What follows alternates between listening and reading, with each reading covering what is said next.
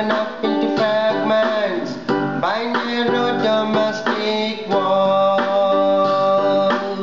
where words come out from the depth of truth, where tireless striving stretches its arms towards perfection, where the clear stream of reason has not lost its way into the dreary desert sands of the bay.